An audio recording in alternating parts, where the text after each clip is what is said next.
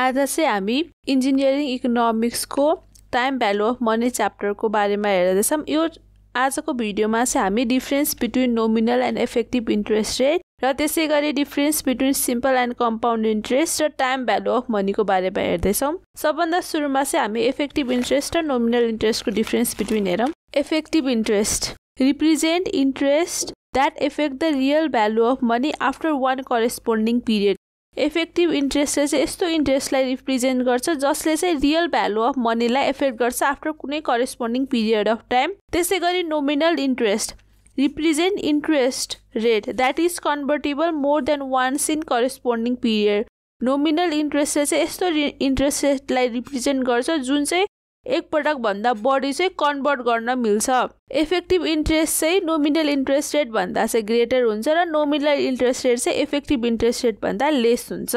Effective interest rate effective interest is referred as annual percentage yield र nominal interest is referred as annual percentage rate. Effective interest is referred as annual percentage yield र nominal interest is referred as annual percentage rate. Effective interest rate. Effective interest can be used in time value formula or equation and nominal interest can't be used in time value formula or equation. Effective interest लाई चाहिँ हामीले time value of equation effective interest लाई चाहिँ हामीले time value of को formula मा use गर्छौं र हामीले nominal interest लाई चाहिँ टाइम भ्यालु को फर्मुलामा इक्वेसनमा चाहिँ युज गर्दैनौं।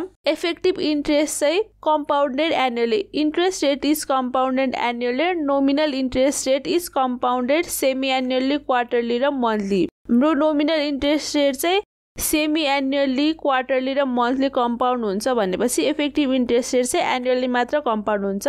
नोमिनल इन्ट्रेस्ट रेटको इक्जाम्पल चाहिँ for interest rate 5.6% per month nominal interest rate is 5.6% by 4 per quarter. यदि नोमिनल इन्ट्रेस्ट रेट चाहिँ 5.6% छ भने यसलाई क्वार्टरली लङलाई चाहिँ यसलाई डिभाइड बाइ 4 गर्दाखेरि चाहिँ हामीहरूको नोमिनल इन्ट्रेस्ट रेट आउँछ।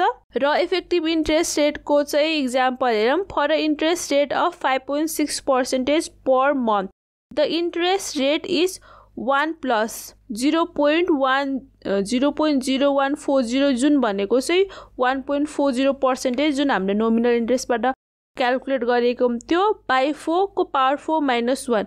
सो हामीहरूको इफेक्टिभ इन्ट्रेस्ट रेटको फर्मुला चाहिँ के हुन्छ भनेपछि 1 + r बाइ m को पावर m - 1 जुन गर्दाखेरि चाहिँ हामीहरूको 1.41% पर क्वार्टर चाहिँ आउँछ। यही नै हो हाम्रो इफेक्टिभ र नोमिनल इन्ट्रेस्ट रेटको डिफरेन्स बिट्विन। र सेकेन्डमा छ difference between simple and compound interest. Simple interest भनेपछि चाहिँ हामीले जुन चाहिँ ओरिजिनल प्रिन्सिपल एमाउन्टमा क्याल्कुलेट गर्छौं त्यो नै हामीहरूको सिम्पल इन्ट्रेस्ट भयो। र कम्पाउन्ड इन्ट्रेस्ट चाहिँ हामीले प्रिन्सिपल एमाउन्ट र त्यसमा हामीले जुन इन्ट्रेस्ट अर्न गर्छौं दुवैमा क्याल्कुलेट गरिन्छ कम्पाउन्ड इन्ट्रेस्ट चाहिँ। Simple interest it is calculated only on principal amount र कम्पाउन्ड इन्ट्रेस्ट चाहिँ it is calculated on interest earn and principal. Simple interest for all year is same र compound interest for all year is different. Simple interest चाहिँ every year को लागि same हुन्छ भने चाहिँ compound year interest is different for different years. Simple interest चाहिँ compound interest भन्दा smaller हुन्छ र compound interest चाहिँ greater हुन्छ, means larger than simple interest.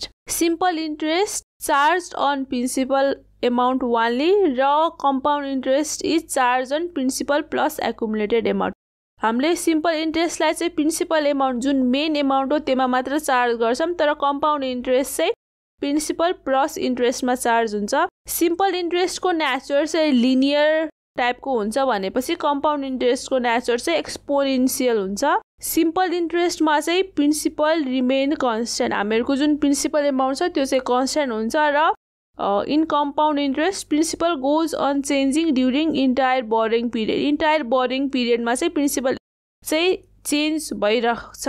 हाम्रो सिम्पल इन्ट्रेस्टको फर्मुला चाहिँ PTR/100। P भनेको प्रिन्सिपल एमाउन्ट, T भनेको टाइम, R भनेको रेट र कम्पाउन्ड इन्ट्रेस्टको फर्मुला चाहिँ P1 + R/100 को पावर n। P भनेको प्रिन्सिपल एमाउन्ट, R रेट र n भनेको नम्बर अफ इयर्स। अब चाहिँ हामी टाइम भ्यालु अफ मनीको कन्सेप्ट हेरौँ। It is financial concept that time value of money को बारे में harem. It is financial concept that money that is available at present time is worth more than the same amount in the future due to its potential earning capacity. Time value of money चाहिँ एउटा financial concept हो जसमा चाहिँ जुन money अहिले present टाइममा available छ त्यो चाहिँ worth more than same amount in the फ्युचरको amount भन्दा चाहिँ बढी हुन्छ किनभने त्यसको पोटेन्शियल अर्निङ क्यापेसिटीले गर्दाखेरि। जस्तै यहाँनिर लेखेको छ money has a time value, मनीको चाहिँ एउटा टाइम भ्यालु हुन्छ जुन यदि अहिले हामीसँग $1 छ भनेपछि फ्युचर पोइन्टमा गयो कि त्यो $1 नै रहन्छ त यदि हामीले त्यो $1 कतै इन्भेस्ट गर्यौँ भनेपछि त्यो फ्युचरमा त हामीले $1 भन्दा बढी नै पाउँछौँ। सो यहाँनिर लेखेको छ money has a time value that a dollar receive today is worth more than a dollar receive in some point in the future. त्यो $1 भन्दा वर्थ मोर हुन्छ किन भनेपछि चाहिँ this is because if you have money today you can invest it or put it to work and earn a return which means you will have more money in future। किन भनेपछि जुन money हामीहरुसँग अहिले छ त्यसलाई चाहिँ हामीले invest गर्न सक्छौं, कुनै काममा लगाउन सक्छौं र फ्युचरमा चाहिँ त्यसको रिटर्न पाउन सक्छौं जसले गर्दाखेरि चाहिँ हामीलाई फ्युचरको मा हामीले त्यो अमाउन्ट जुन पाउँदाखेरि चाहिँ त्यो बढी भएर आउँछ किनभने हामीले त्यसलाई इन्भेस्ट गरायौं कुनै काममा लगायौं जसले गर्दाखेरि चाहिँ रिटर्नमा चाहिँ धेरै आउँछ। अब चाहिँ एउटा एक्जाम्पल हेरौँ प्रेजेन्टमा अहिलेको प्रेजेन्ट कन्टेक्स्टमा चाहिँ मैले एउटा बिजनेस स्टार्ट गर्न चाहे र मैले त्यो एस्टिमेट क्याल्कुलेट गर्दाखेरि चाहिँ लगभग 1 लाख रुपैयाँ भएपछि चाहिँ मैले त्यो बिजनेस स्टार्ट गर्न सक्ने रहेछु भनेर आयो र मैले 1 लाख रुपैयाँ लगाएर त्यो बिजनेस स्टार्ट गरेँ र त्यसै गरी 10 वर्षपछिको कुरा गरौँ सेम त्यही बिजनेस मैले स्टार्ट गर्न खोजे मानम अरु कोहीले स्टार्ट गर्न खोज्यो र के त्यति बेला मैले 1 लाख रुपैयाँ मात्र लगाएपछि कि त्यो बिजनेस स्टार्ट हुन्छ त पक्कै पनि हुँदैन किन भनेपछि चाहिँ हामीलाई 1 लाख भन्दा बढी नै पैसा चाहिन्छ किन भनेपछि यति 10 वर्ष कटिसक्यो भनेपछि मनीको भ्यालु पनि चेन्ज भइसकेको हुन्छ र त्यही 1 लाख रुपैयाँमा त्यही पहिला जस्तो बिजनेस चाहिँ हामीले स्टार्ट गर्न सक्दैनौं र हामीले हाम्रो प्यारेन्ट्सहरुबाट सुनिराको होला कि मम्मी बाबाले त हे हाम्रो जमानामा त 5 रुपैयाँमा त यो तरकारी सामान सबै आउँथ्यो हामीले कपडा किन्थ्यौं यो किन्थ्यौं भन्नुहुन्थ्यो होला तर के अहिले प्रेजेन्ट कन्टेक्स्टमा 5 रुपैयाँको त्यो सबै सामान आउँछ त